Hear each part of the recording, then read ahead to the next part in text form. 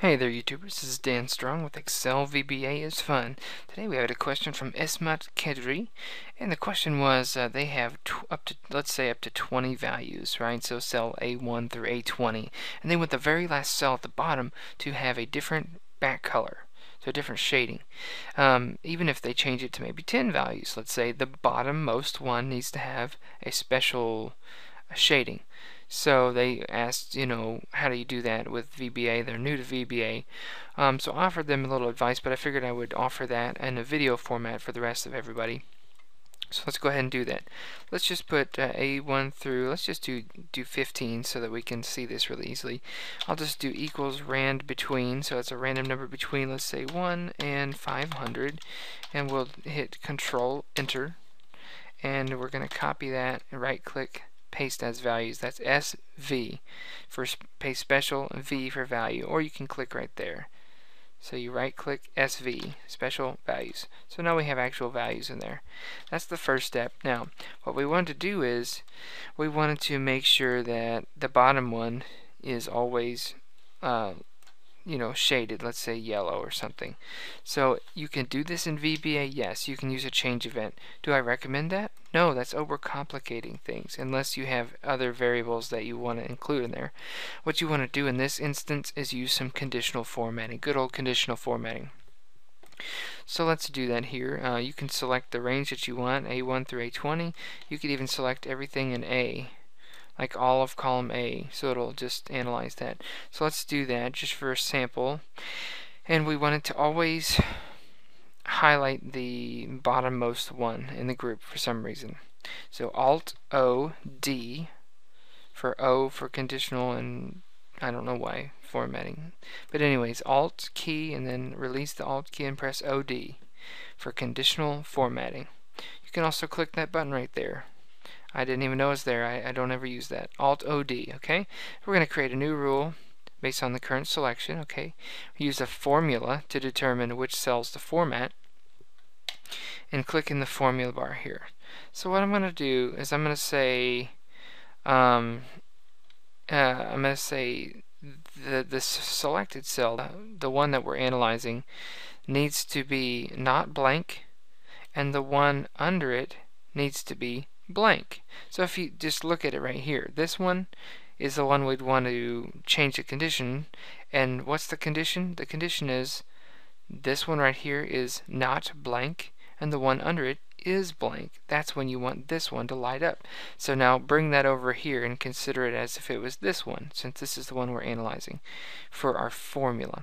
So click there, and we want to take those dollar signs off. We don't want only A1, we want whatever the one is positionally. We want to say the current one is not blank and the one under it is blank.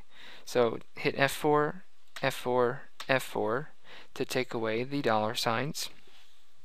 So equals, actually let's do an and, okay, equals and.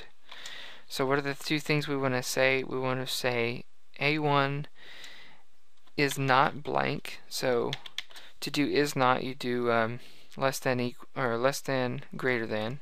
So A1 is not blank, comma, what's the other thing in our and? Also A2 is blank. So you see that? This one needs to not be blank, and the one below it needs to be blank. And close parentheses to close up your and statement.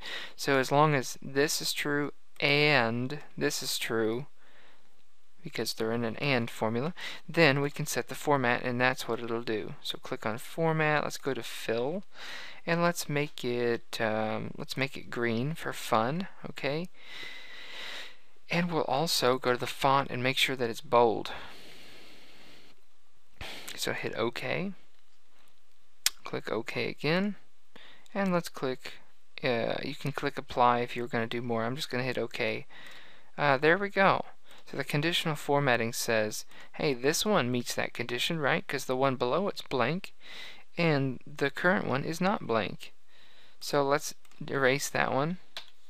Oh, looky there. Let's erase all these. So the conditional formatting takes care of that for you really instantly. So you could just have a few. and it will make sure that that one's highlighted for you. So that's how to do that. Thanks for watching. God bless. Not exactly a VBA lesson, but in all practicality, you don't need Visual Basic for everything. That's one of those things that conditional formatting automates for you. You just need to know how to manipulate the formulas in conditional formatting a little bit. It's very simple. If you have questions about how to put formulas in there, because a lot of it is in Boolean format, which is either a yes or no kind of thing. It's either true or it's false. It's not going to be a text or numbers necessarily. So it's kind of hard to get into the mode where you're thinking in trues or falses only, to take it so literal. But if you need help with that, give me a holler, make some comments. If you want to download this sample workbook, I'll go ahead and show you. I'm saving it in my Dropbox, and you can look at my Dropbox. All the files that I share publicly are in a shared workbook folder, so I'll save that as and I don't even need to save this at a macro enabled workbook. So this will be called Last Cell Highlighted, and you can find that right now by clicking on my Dropbox link. It just saved to my Dropbox account online, and now you can download that. Just look for the one called Last Cell Highlighted, and you can download that workbook right away. Have fun. I'll add a few more numbers here, and you can take a look at that. Thanks for watching, and God bless.